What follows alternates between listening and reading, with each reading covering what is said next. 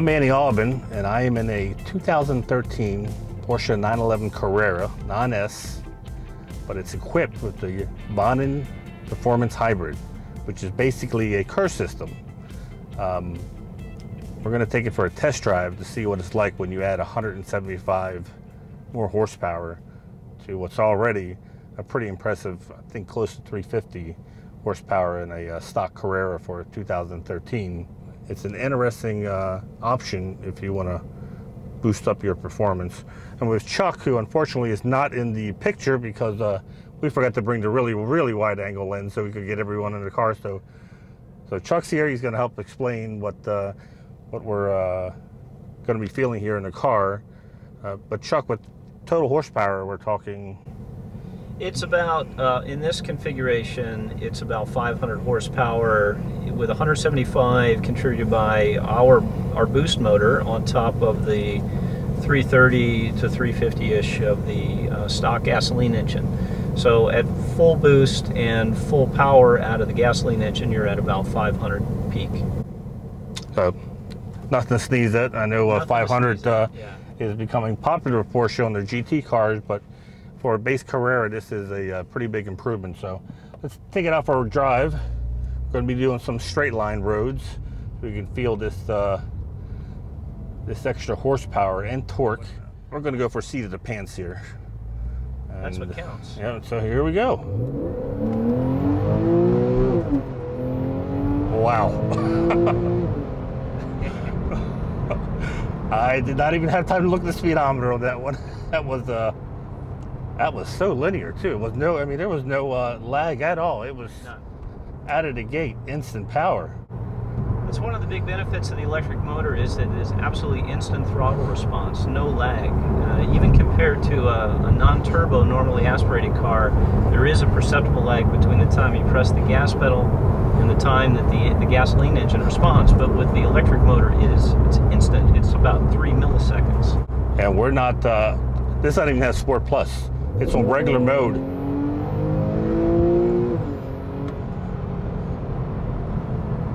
I had visions of using the paddles to shift, but this car does it so quickly, and wow, it revs up very fast. So through those two runs, we started off with about 95%, maybe 94%. It just went down to 87. So that's right. And of course, it recharges itself as we drive, right? Exactly. So when you're not in it, if the battery is not at full charge, it will draw some power from the gasoline engine, or if you're on the brakes, it will do regenerative braking, harvest some of the energy that might have otherwise been lost to heat in the brakes, put that back in the battery, and make that available for later acceleration. So I mean, that's the basic concept of a curse system, and that's exactly what this is.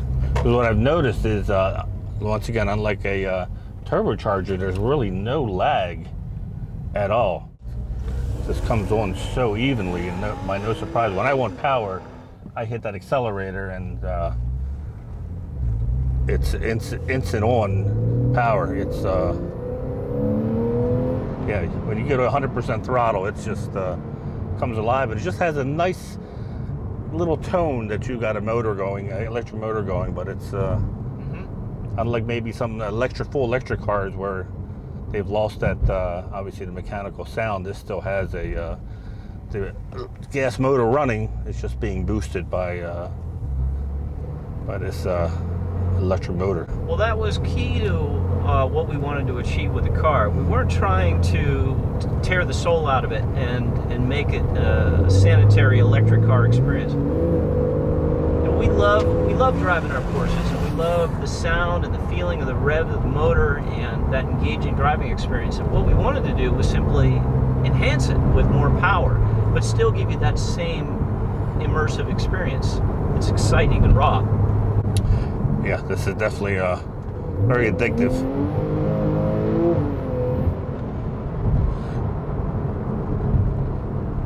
It's easy to get used to.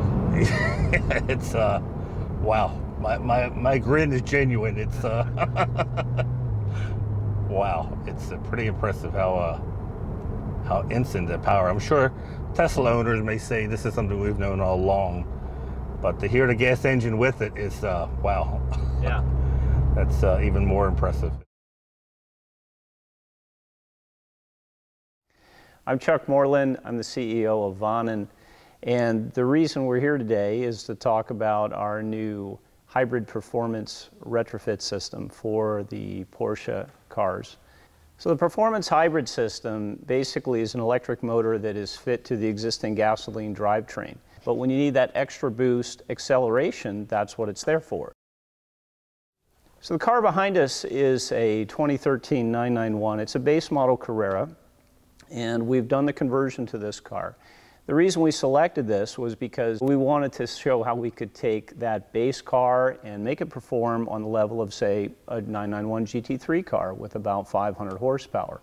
In fact, that's exactly what we've done. We've added about 175 horsepower to the car at the crankshaft, so it's available in every gear.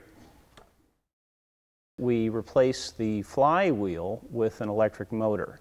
The electric motor fits between the gasoline engine and the transmission. And it's a very thin and lightweight motor. In fact, here it is. It's actually only about 2 3/4 of an inch long, and the bulk of that ends up fitting inside of the transmission bell housing. So this side faces the transmission, and this is housed inside of the bell housing. This side faces the gasoline engine. There's a cavity in the case of the engine, which is normally accommodating the flywheel. We've taken advantage of that space to house our motor. The rotor of our motor is bolted directly, rigidly onto the crankshaft. So anytime that the engine is running, so too is our motor is turning. That gives us the ability to draw a little bit of power away from the engine anytime it's running, and save that, squirrel that energy away, harvest it if you will, and store it in the batteries, that we can then use it later for accelerating the car in a burst of acceleration. Our motor here actually acts as a starter motor for the car.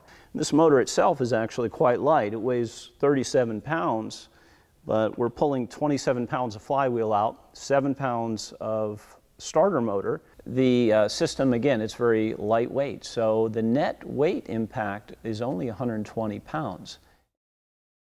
The system was designed for a 10% duty cycle, full power discharge 10% of the time, and 90% of the time it is either recharging and recovering and cooling the system down and preparing for additional bursts of discharge. That can be a full power acceleration for up to 10 seconds continuously, but in practice it ends up being a series of shorter accelerations. 10 seconds of full power acceleration in this car, the car is moving very fast. It's about a 500 horsepower car. We are not reflashing the ECU in the car. We didn't want to have any effect on the smog certification or smog testing results. And so what we are doing is working essentially as a shadow system. We're not sending information over the CAN bus, but rather we're simply reading passively the information that's being provided on the CAN bus, and we are reacting accordingly. So the primary way you interact with the car is you drive it just like a normal car. There's a gas pedal, there's a brake, and you want to go fast, you press the gas. You want to slow down, you press the brake. A seamless experience that's simply more powerful, smoother, and more capable. But in addition to that, we have integrated a smartphone application which is connected to our system wirelessly via Bluetooth. So the system is totally programmable and supports different modes of operation. Those modes can be selected through that smartphone user interface. So the system does support both PDK and manual transmissions, and in fact our first development car, this one behind me, is a PDK. But we also want to support the manual transmission cars. So we've developed a very thin clutch that fits, and then we create our own supplemental flywheel, if you will, which acts as the front contact for the clutch plate. So our initial development was on the 991 series cars, and that includes the Boxster and the Cayman that are based around the 981s that are built on the 991 platform, and the turbos and the GT cars of the same generation. But we are now embarking on development for earlier cars. And first we're going to do the air-cooled cars from 65 to 89, and we will support all the different engines that were produced during that time frame, and the different transaxles. And after that, we're going to go to the mid-year cars, the 996 generations, the 997 generations, and the 986 and 981 cars as well. And looking forward, once we've developed for the Porsche lineup, we're looking to go to other cars as well. With respect to installation, we are doing all of that in-house right now with our own team. This is not a do-it-yourself type kit. It's high voltage and it requires special training and certification to safely do the installation. We're in the final stages of the development right now, and we expect to be delivering customer cars in the first quarter of 2019. It's been a long road to get where we are, and the car is performing really well and is very fast. It's certainly a great alternative or something, an add-on option that people want to look at. It's really, I was fascinated during the presentation about what this was about, so when we had the opportunity to drive it, we said, well, let's take it out and see if the presentation's as good as it is on the road, and it is. It's I'm glad you like it. Well, yeah. So if people want to find out more, what's the website address? www.vonnen.com. That's VONNEN.com. Vonnen.com.